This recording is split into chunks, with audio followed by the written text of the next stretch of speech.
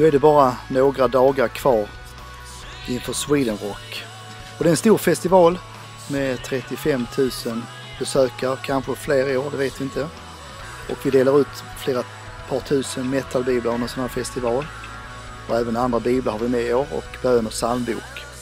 Och vi kommer finnas där på festivalen, på festivalcampingen, där vi har två camp. Där vi på varje camp är 3 militärtält.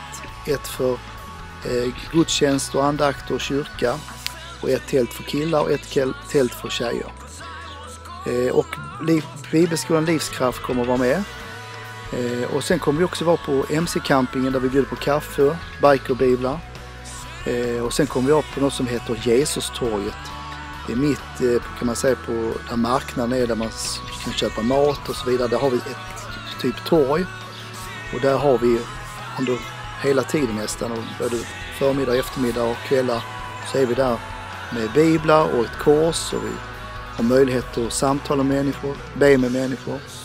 Och det är väldigt öppet på Sweden Rock. Det är många människor som verkligen vill veta, vem är Jesus? Och hur får man kontakt med honom? Och så vidare. Det finns många frågor. Och det är så viktigt att vara där och berätta om man själv har upplevt med Jesus helt enkelt. Så du är välkommen. Även nu är det bara några dagar kvar, men du kan anmäla dig. Och du kan se det på streetchurch.se, kan du gå in och titta. Då finns det en mailadress som du kan höra av dig. Så kan du vara med, och du kan sova på de här festivalområdet eller nere på vår bascamp, där vi också har några tält i själva villaområdet som är lite lugnare att kunna sova där. De som tycker det är svårt att sova mitt i festivallivet. Ja, framförallt så vill jag också säga att du som vill vara med och be och fasta för det här också. Det finns också möjligheter på hemsidan att anmäla sig för det. Så skicka in vilken dag du vill vara med och be och fasta. Vi behöver alla förebedjare vad vi kan få. Det är så viktigt med att be till Jesus och be att Gud ska välsigna, att många människor ska ta emot evangeliet och öppna hjärtan, att människor ska bli frälsta, människor ska bli helade, människor ska bli befriade.